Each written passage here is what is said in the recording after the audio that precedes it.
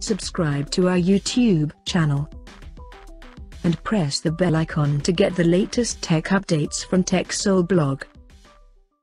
A few weeks ago, Huawei broke a new ground with a smartphone camera design by using a triple camera setup on the back of the Huawei P20 Pro. Now, the latest report suggests that Apple will also do the same.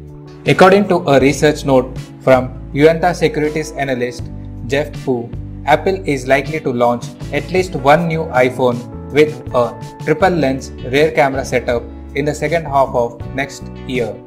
There are sadly no additional details in the report, but last month a Chinese publication suggested the camera system would enable up to 5x zoom and at least one of the lenses was said to have 12 megapixel resolution. However, the possibility of a triple camera lens iPhone this year is very low. Thus, we may have to wait until the end of the next year. So, what do you guys think of this triple camera iPhone? Do let us know in the comment section below. And as always, if you like this video, give it a thumbs up and share. And for more tech updates, subscribe to our channel TechSoul blog. Thank you and see you guys in the next one.